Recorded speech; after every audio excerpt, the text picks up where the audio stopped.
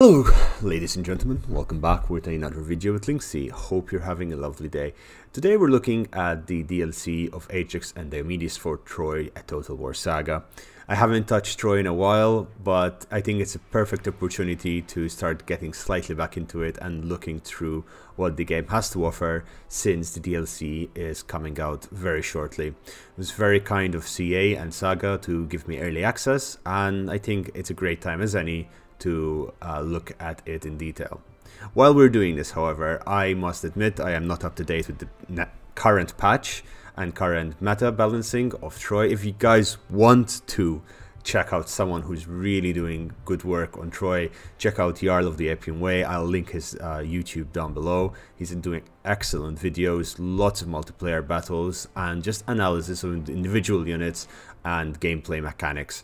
Genuinely speaking, the guy deserves a lot more love, so go there and give him some love.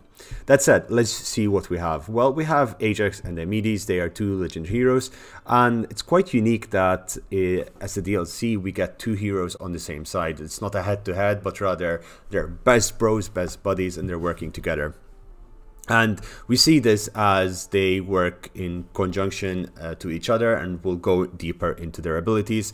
But long story short, their faction mechanics gives them stronger warriors and champions achieve renown as Ajax. Ajax himself has special units, and we'll go through them as well. I believe the special units, from what I could see, are Ajax Companions and Ajax's Wall, which are super strong infantry and quite strong in general, dealing a lot of damage and taking a lot of health. The downside of it, they do have a smaller unit size. There is, of course, the ability to train your units with the teachings of the Pigoni, I am pronouncing that completely wrong, and complete objectives to dominate weaker factions such as the Diomedes. And this is the function of the second guy in the DLC, which is really cool. As epic missions, they have two missions, one each. One of them tries to become the Great by collecting renown, and the other one wants to return to Thebes on his quest to surpass his father. They also have a new special event which can trigger the Achaean heroes to weaken Troy's defenses by capturing the statue of Athena. With regards to units, we have the same unit structure and the same unit rosters, reskinned and restyled for this faction. We can see that there are some new units such as the Night Runners. We have the Argive Swordsmen over there, Heroic X-Runners, Renowned X-Men, and Argive Swordmasters. The rest of the units, as we can see, are the Slingers, Swordsmen, and Spearmen combo that we had before. There are also some Marines as well, since these are Achaean, and hence they will have the quite interesting mix. From what I can see, they're a good mix between Spartans and the troops of Odysseus.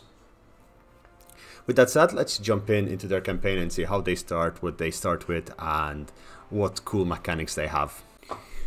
Starting first, looking at Ajax, we can see that he starts very much near Mycenae and near Pythia, between Achilles and Agamemnon, and of course he starts in the city of Salamis over here, and he has quite a few unique mechanics. So as we saw, he has some unique units. He has Ajax's Wall, Salamis Swordsmen, some Bowmen and Slingers, which are unique to him. He gets extra movement range at sea, and he has missile resistance in all units in the hero's army. So his specific army is really good at tanking units. So you might want to get a fast army with him that can run and close the gap really quickly, since they can take the damage as well. That said, you have Warriors of Renown, where you carve a path for the warriors to become Hero of Legend, and you need to grow your renown by completing unique missions and gaining top tier traits, allowing you to build up your troops as you go along. A renown allows you to strengthen your diplomacy with dance and forge peace between the factions, which is really cool to see, allowing you a non-aggressive path as well while doing your missions, allowing you a mixture of diplomacy and fighting, which is often quite necessarily needed in Total War games. And as such, apologies, my cat decided that it's time to start playing, and it's now currently ripping the chair next to me. He's been sleeping all day. He also has, of course, the Path of Greatness, where you need to challenge great warriors, defeat the challengers, which is similar to Achilles, and you gain more power and you get them to join your cause. So this is really cool. Let's jump into his campaign and see how he starts, what unique units he has, and what he starts with. As we just saw, Ajax starts at Salamis, and he starts over with the following army. He has club warriors, he has Ajax companions, which are really nice to see, 2 spearmen and island skirmishers. As you can see, he starts with a semi-decent army. You start at war with this guy, who is from Achaeus, which I imagine are from the islands. Yeah, exactly, from the islands down here, who control this region. And okay, thank you. And we can challenge them. You renown or challenges Paragon. Okay, that's quite an interesting thing. So creating a challenge will be quite interesting. Also, you need quite a lot of food for this case.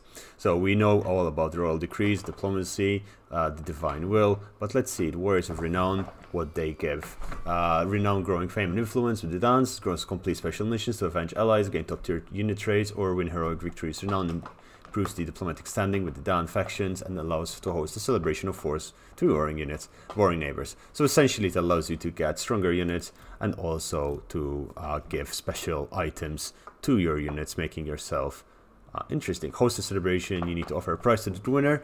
Okay, so you offer a prize and ancillaries select as a reward will be given away. Okay, so you give out items to get giving away and invite guests to then win favor with them. That is quite interesting. Total renown will give you extra tiers, and each tier will grow. You get diplomatic relations as you go along, trade relations, and the other such things. That is quite interesting to see. So that's really cool to see as a mechanic. And then he has the path to greatness, where you get also more renown from it, where you challenge different individuals for different various amounts of money, and you challenge them to a fight, and allowing you to gain more renown and hence becoming stronger. You can see what armies they have and everything, it seems. Wait, where is the army thing that came up? I have no idea where the army thing is, but again, this helps towards your renown and builds towards that, so that's quite interesting to note. You do start with the city of Salamis, and you also start with Megara over here, which is your capital, province capital. Quite a few interesting buildings straight off the bat. You have a little bit of resources coming in. You have wood, but you can get food from this settlement. You will have to attack Athens if you want to have gold access over there and expand in the north towards Thebes, getting more resources. All in all, it seems quite an interesting start. Okay, let's jump into the next one. The next is Diomedes. Diomedes is Argos' finest. He seems to be quite a nice chap, good looking chap. And he's one of the Epigroi. Diomedes calls on his companions, veterans known as strategists, to train his troops for him. So he has a troop training initiative, which is quite interesting to see. He trains Paragon units, granting them additional edge in battle, giving them additional units strength. He is also a master strategist, allowing him to dominate the battles and make his enemies do his bidding. Completing special military objectives against enemies grants Argos a unique resource known as dominance. Using the dominance, you can intimidate less powerful rulers into entering unfavorable diplomatic agreements. So you can use your military might to bully people around you. That's actually quite cool. He starts with, he has the access to the Night Runners, to Heroic X Runners, Grave Swordmasters, and the Renowned X-Men, which we saw earlier on. Recommended playstyle is being a, well, seems to be quite strong in flanking units. He does get favor of Athena, since he is Athena's boy toy for this one, and his army has a lot of charge ability. Let's jump straight into the campaign and see where he starts exactly. It seems he starts right next to Salamis over here and Agamemnon, and he starts in the city of Argos, of course, and his entire schmick is to go and destroy Thebes. So, as Diomedes, you start literally under the shadow of Mycenae over here with Agamemnon onto your side. Your first enemy is going to be over here, Leos of the Corinthians. You're going to be fighting the Corinthians and trying to beat them down. The initial army is significantly weaker than that of Ajax, where he does not have that many strong units, and you only get basic slingers, young spears, raiders, and then some decent spears and Argive X-Men, which will be interesting to see how his early game campaign is. You do, however, start with the city of Argos, which is quite well built. You have square over here, and you have the muster filter already built, allowing you to access the spearmen quite early on. And of course, you have the city of Trinia over there. Looking at his special abilities, he has Master Strategist, which is what we discussed already, and it basically allows him to use to gain dominance from beating different faction leaders. In this case, with regards to Corinth, if you capture the city of Corinth, it will give you 60 dominance. If you beat the faction leader in battle, Clytius, which we don't know where it is, you gain 50, and if you beat Laius, you gain 40. And it seems that you can use faction within inactive objectives. There are no factions within active. Okay, it's quite interesting. So we're currently at war with the Corinthians. If we beat them up, we gain levels of dominance. The higher the dominance, the stronger we are. You have enough dominance to spend it on weaker foes. Okay, if you have over 100 and maximum dominance, you can bully smaller foes, and you can confederate a weaker faction using the dominance. So basically, you beat up your enemies, and then the next target you can simply confederate, from what I understand. And then also he gets Argo's Finest. As you can see, I'm literally just seeing this the first time with you guys, and I'm trying to, you know, explain it as I go along.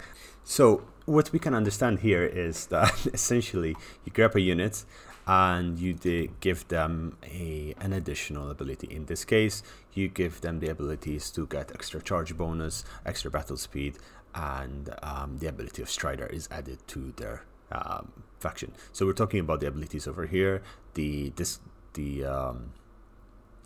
description that explains them, which gives them different buffs, etc. In the case of, if we give them polybonus over here, they get flanking defense improved strategist attribute. The attributes on here will change, and you can get different ones, and you unlock them as you go along. These attributes are quite interesting and quite amusing to see, because this would mean a lot of things will change in the future for Total War games. Essentially, if this is implemented properly in future Total War games as well, and it looks like it's implemented quite well in this. Even then again, I haven't tested it yet, so I cannot really say. It would mean that you can train your units to be specific according to the armies that you're facing. So you have shield units that are faster, or you have shield units that can withstand lots more damage, or with higher morale because you're fighting against a unit that is against an army that is more mobile than you are, or against archer based armies, you get shield units that can take more damage, and so on and so forth. Or even you get shielded units with spears that can deal more damage towards horses, or take a bigger charge bonus, impact onto them. So such a thing is quite interesting, because it adds a level of for us fun, because we get to edit our units to our liking, and two, it also adds that level of strategy that just makes the game a bit more sublime and adds more variety with less available. Which I mean is, in the case of Troy, there is of course a limit on what kind of units can be created, but in this case they're going around it by creating these different abilities. We've seen it with the Amazonians, where they added the different units getting too many kills, they automatically get a debuff because their weapons are damaged. And in this case we can see units, basic units, being strengthened through different mechanics and through different structures. So it's something definitely I'll be interested to see, and something that could change the way we interact with the game.